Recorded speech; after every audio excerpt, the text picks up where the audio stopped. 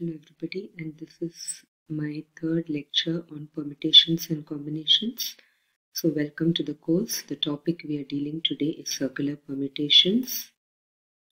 Here we learn how to evaluate circular permutations, how to evaluate circular permutations when clockwise and counterclockwise arrangements are not different, and how to evaluate circular permutations of n different objects taken r at a time. So number of ways of arranging n people around a table is n-1 factorial. Here clockwise is one arrangement and the other arrangement is anti-clockwise. So there are two different arrangements, clockwise and anti-clockwise.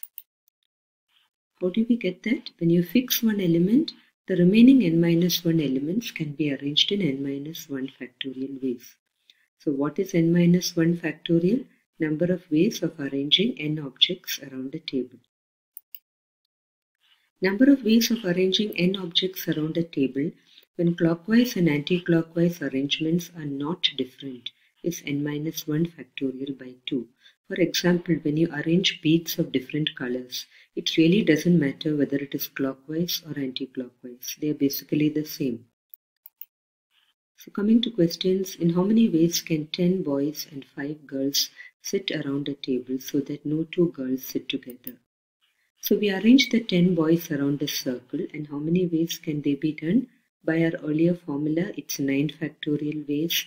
So there is 1, 2, 3, 4, 5, 6, 7, 8, 9 spaces left, and the 5 girls can be arranged in these 9 spaces in 9 P5 ways.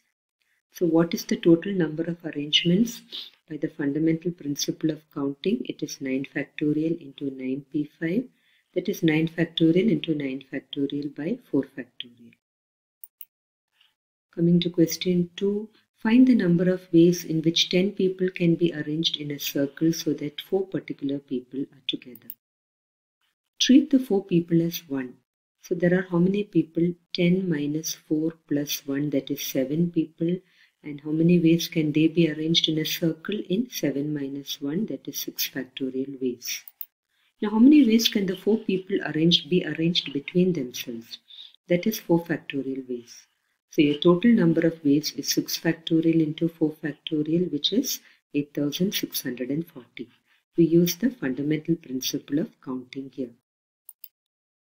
Number of circular permutations of n different things taken r at a time when clockwise and counterclockwise arrangements are different is npr by r. And number of circular permutations of n different things taken r at a time when clockwise and counterclockwise arrangements are not different is npr by 2r. Coming to question 3, in how many ways can 20 people be arranged around a table if there are 9 chairs?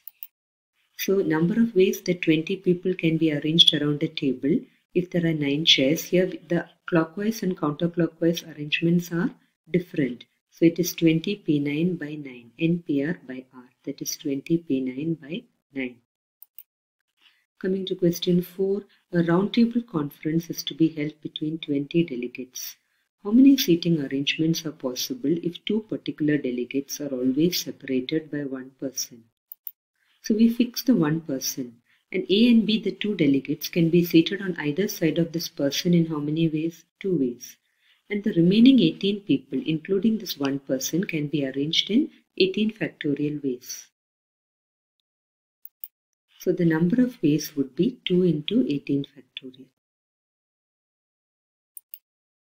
So we have learned how to evaluate circular permutations, how to evaluate circular permutations when clockwise and counterclockwise arrangements are not different, and how to evaluate circular permutations of n objects taken r at a time. So thank you for watching this video, and my next course, the next series will be introducing combinations. So please take a pen and paper and practice along with me.